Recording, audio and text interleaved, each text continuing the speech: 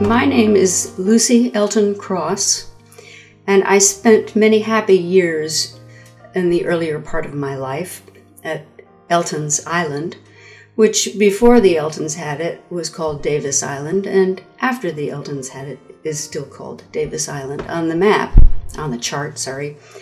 And there are many people in these pictures. These pictures were taken 1929, 1930.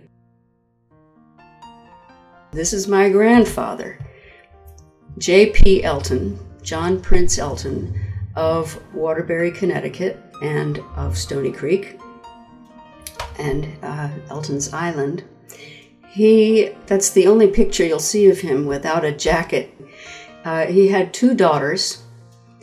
My mother was his second daughter. His first daughter was Deborah, or known as Dobby, and my mother was Charlotte. And he did different activities with his two daughters. He always went sailing with Dobby, and he went golfing with Charlotte. So they had different sports that they enjoyed with their father, and they never traded places at all. So there he is in his plus fours, in his enormous boat called the Cock Robin, and that was usually moored right outside in the channel between the islands.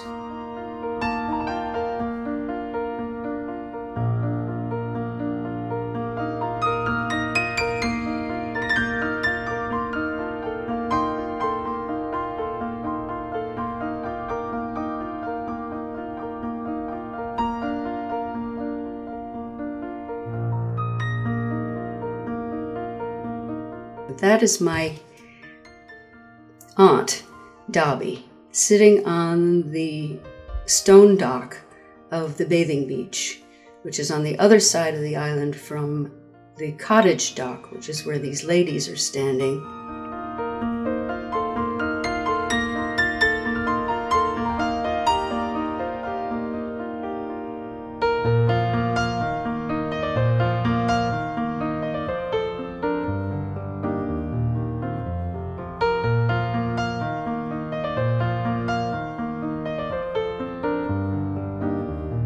This is the bathing beach, and we're fishing for shiners. There are two little boys who were adopted by my grandparents in the 20s. This was when Dobby and Charlotte were already grown up, and I guess Dobby was already off at college, and my mother was in high school still at Crosby in Waterbury. And I don't know exactly where these little boys came from. One was named Sam, he was the older one, and one is Johnny, and he's the little urchin who is sort of running around, being left behind by everybody and wearing glasses, and a little bit of a loser, but he's very, very cute.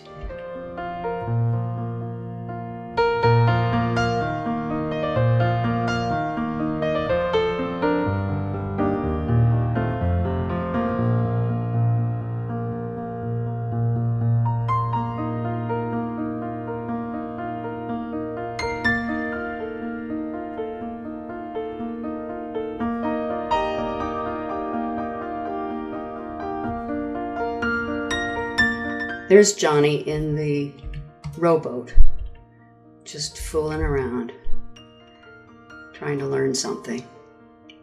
I guess he's got the dog with him. That dog's name is Twinkie. And here we are on the bathing dock. There's the bathhouse in the background. And the gentleman in the jacket, in the suit there, seems to be puffing on a pipe, perhaps. He is a genuine Native American from Seneca Falls who was married to one of my grandmother's sisters. My grandmother had about 8 sisters, and it's a little confusing when they're all at the island. You don't know exactly which is which.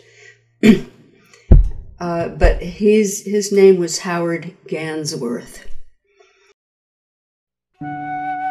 This is my mother, and Johnny is tagging along behind her. She was studying dance very intensively at the time. Later in life, she became a member of the dance troupe, the touring troupe of Ruth St. Denis and Ted Shawn, and went all over the country dancing in what were sort of interpretive folk dances, Indian dances, Egyptian dances, meaning Native American Indian as well as India Indian.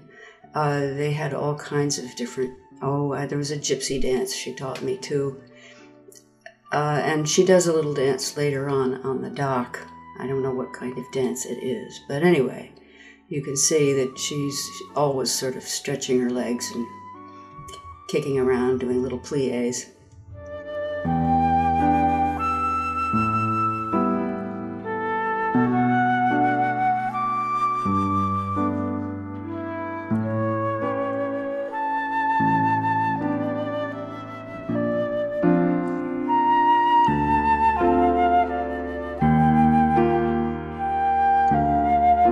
Here is my mother and her sister, and this is how we know that it's 1929 and 1930, because they're both going off to Vassar.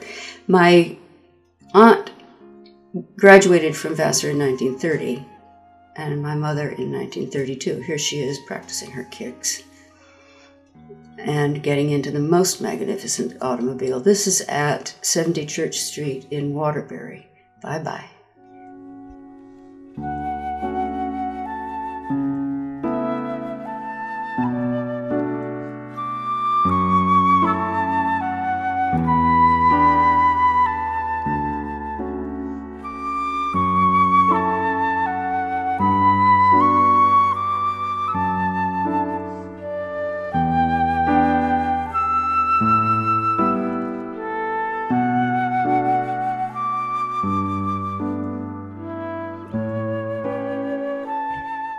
Now here is the famous snowman with legs, and Sam and a friend of his, that's not Johnny, but Sam on the left, throwing snowballs at the snowman.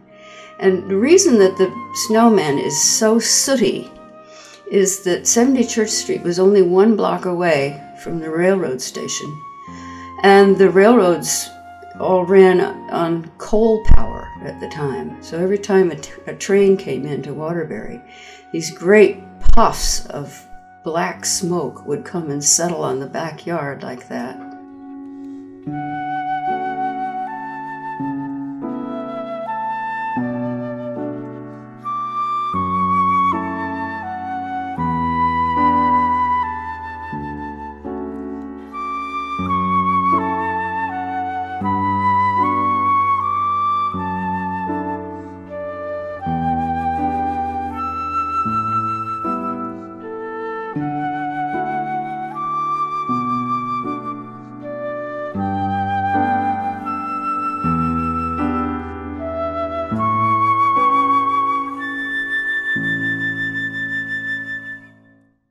This is the Vassar graduating class of 1930 in their outfits.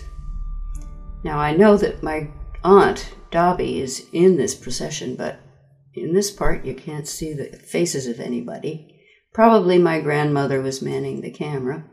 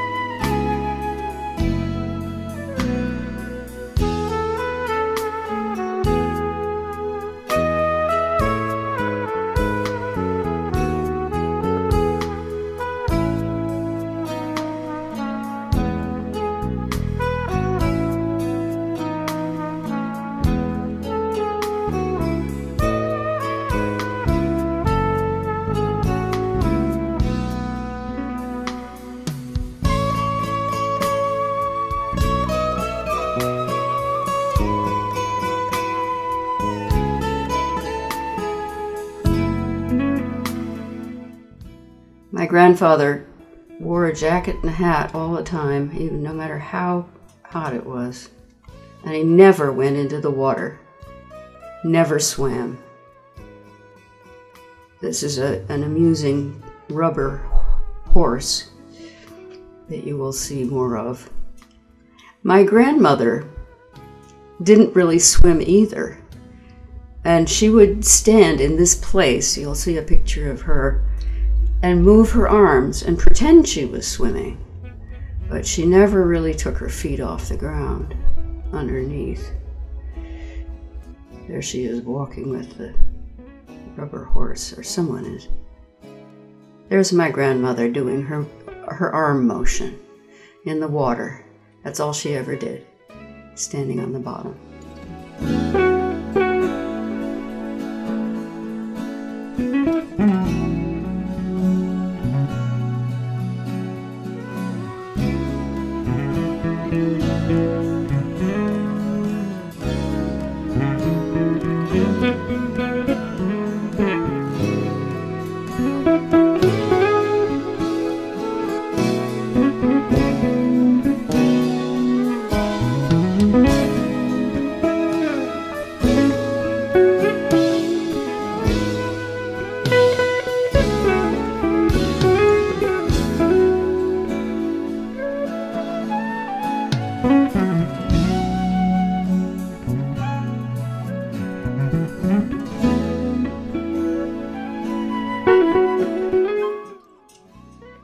Here's another group of visitors.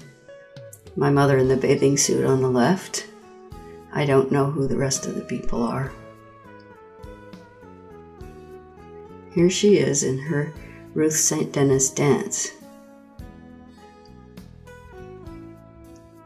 And that's our bathing house in the background. She's dancing on the stone dock in bare feet.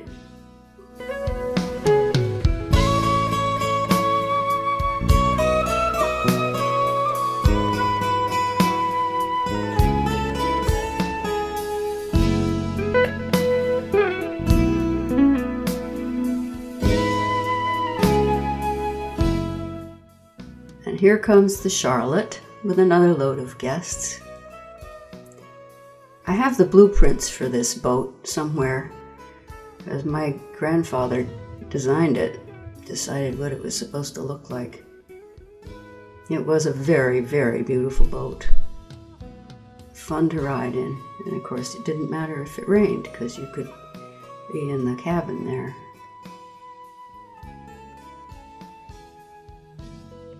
Whoops, that's a move she never really quite got.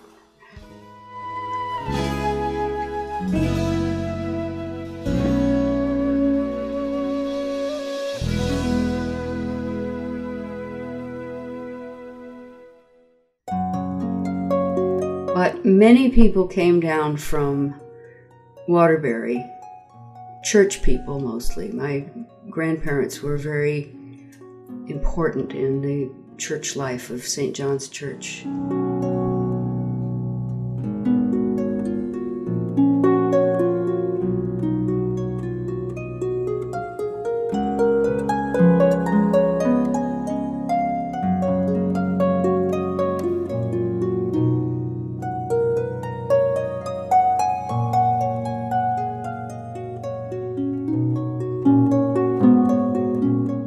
And this is a speedboat that my grandfather bought, but kept for only 1 year. He thought it was really a waste of time, a waste of gas, and a waste of money, and he didn't care for speed anyway. So that did not stay in the family. Got rid of it right away.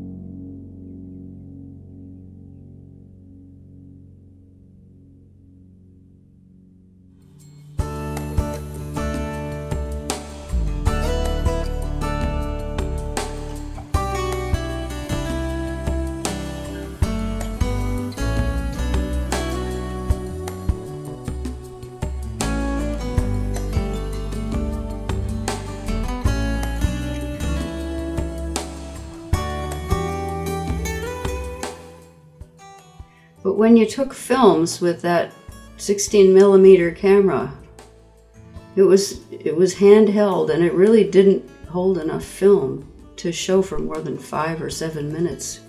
I don't remember exactly. I still have the camera, actually. So they all got strung together. Now here's my grandmother with a guest of hers. That's Dobby. And her guest is an Episcopal nun. And I have a pretty funny story. Later in life, later in the history of the island, my mother brought her best friend for a visit for a week long. And my grandmother was giving her some instructions about how we behaved on the island and what we did habitually. We always went into Stony Creek to go to church, but except when it was too stormy or rainy or something, and we would hold our own church services up in the big house in the middle of the island. We had a piano in that music room, and we called it the saltwater piano because it never was tuned, and it was about a half step too low. But we would have our hymns and our little prayers and our little speeches. But most of the time we went into the church in Stony Creek. And my grandmother, not realizing that my mother's best friend was a Congregationalist, was telling her, now when Sunday comes around, we all get into the boat and we go into Stony Creek to church. It's only Congregational, but we go.